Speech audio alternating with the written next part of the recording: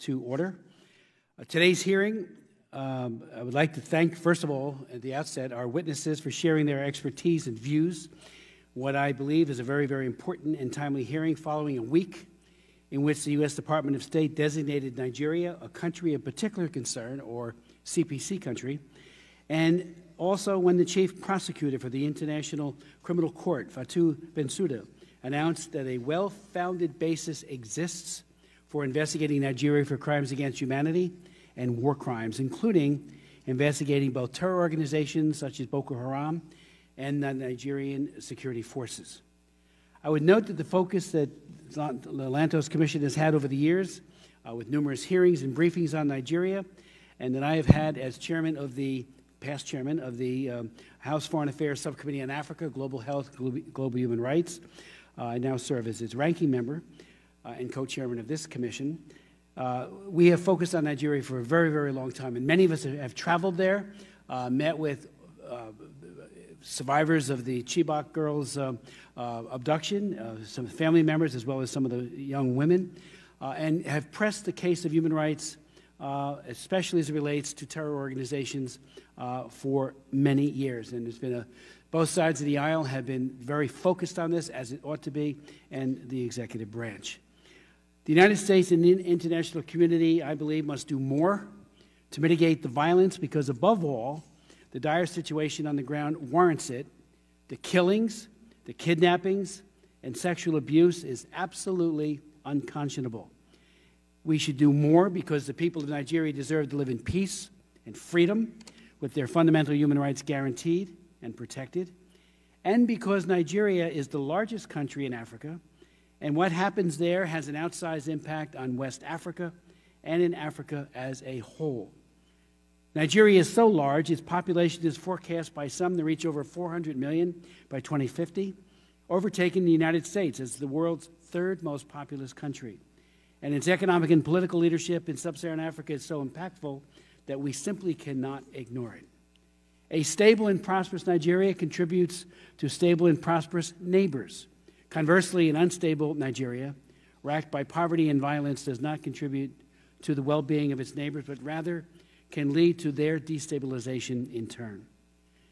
I chaired a hearing on Nigeria almost 2 years ago to this day, noting that Nigeria was at a crossroads at that time.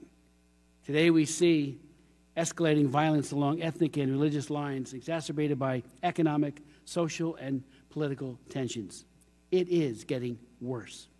Among the 7 Nigerian hearings that I previously chaired were a series of hearings that with respect to the designation of Boko Haram as a foreign terrorist organization, or FTO, along with the bipartisan bill which I introduced, H.R. 3209, that would have called for that designation. While it may sound surprising to some today, for the historical record, it must be stated that the designation of Boko Haram as a foreign terrorist organization was strenuously opposed by the State Department at that time, then led by Secretary of State Hillary Clinton and Assistant Secretary for Africa Johnny Carson. At one of my hearings in 2012, July 10th to be exact, I asked the Secretary why the Obama administration refused to designate Boko Haram as an FTO, foreign terrorist organization, and he said, quote, "It's an important question. We have indeed designated 3 individuals who we think are in top leadership positions to that list, but we have not designated the entire organization because we do not believe that Boko Haram is a homogeneous organization. We believe that the larger element of Boko Haram is not interested in doing anything but attempting to disgrace the Nigerian government." The refusal to designate Boko Haram an FTO went on for about 3 years. This, however, changed when John Kerry became Secretary of State and Linda Thomas Greenfield became the Assistant Secretary for Africa. In fact, it was at a November 2013 hearing that I chaired that Linda Thomas Greenfield publicly announced that Boko Haram would be designated a foreign terrorist organization. It was right before we were going to mark up the bill. So today, thankfully, there is a widespread recognition that Boko Haram, along with its breakaway and perhaps now more powerful faction, the Islamic State West Africa, is clearly a terror threat. But today's hearing will address a related but not as clearly understood phenomenon, which is the violence, mass killings, and atrocities in the middle belt of Nigeria that is a correlate to the violence perpetrated by Boko Haram and others. These acts of horrific violence, which we will hear testimony about, are committed in large part by Fulani militants. And I want to underscore that it's important that we do name those responsible for the violence, that it's ethno-religious component, because there has been a lot of moral equivocation on this point, including by the State Department. Yet the situation has some degree of complexity. Yes, there are tensions between farmers and pastoralists exacerbated by climate change. There are counter-reprisals committed against members of the Fulani community, although they are relatively rare, including those who are innocent of any wrongdoing. But that does not negate the fact that the largest dominant driver of conflict in the Middle Belt region is committed by Fulani extremists who appear driven in large part by ethno-religious chauvinism against mostly Christian farmers, though I do note that there are elsewhere Shia Muslims who are also victims, and that intra-Sunni conflicts also exist within the Muslim community as well. Nigerian Bishop William Avenya will testify today that, and I quote in part, "The mass slaughter of Christians in Nigeria's Middle Belt, by every standard, meets the criteria for a calculated genocide from the definition of the Genocide Convention." And yet he notes, and I quote him again, "No one has ever been arrested or questioned or prosecuted or convicted of any charge related to this spree of killings, which has been going on for at least 5 years." In its November 18, 2020 report to the International Criminal Court, the Jubilee Campaign writes, and I quote in pertinent part, "Violence that has taken place in Nigeria's Middle Belt is spiraling out of control, costing the lives of thousands of civilians and destabilizing the country and region. The violence is often characterized as a, quote, intercommunal conflict between herders and farmers over natural resources. However, the well-worn label is now obsolete due to the increasing asymmetry in attacks, as well as the steadily increasing frequency and organizational planning of Fulani militant attacks against civilian targets." It's worth noting that what separates this situation from that of Boko Haram and the Islamic State, West Africa, is the fact that the Nigerian government under President Buhari is dominated by the Fulani. This is true of the military and the state security forces, but increasingly other institutions of power as well, including the Supreme Court of Nigeria, where Buhari engineered the ouster of Chief Justice Walter Onengan.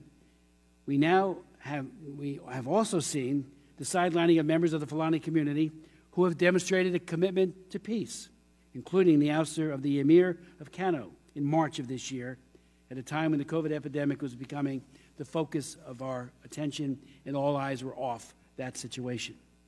While there is now a consensus that Boko Haram is engaged in terrorism, that consensus breaks down when the issue of Fulani extremism comes up, a topic I hope we will explore today and gain a better understanding of. I'm also concerned about the apparent inability, or perhaps even reluctance, of the Nigerian federal government under President Buhari to stop the violence in the Middle Belt, or even at times to unequivocally condemn the attacks.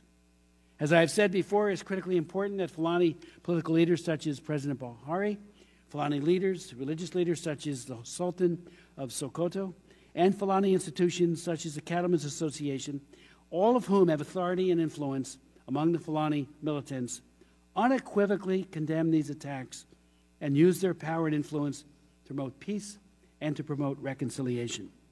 It is not sufficient that such condemnation be issued in English as well. Rather, they must be articulated in Hausa and Fulfulde. Again, I want to thank my colleagues who will be joining us today, and I would like to yield. We do have some members who are here and some who are here virtually who might want to make opening comments.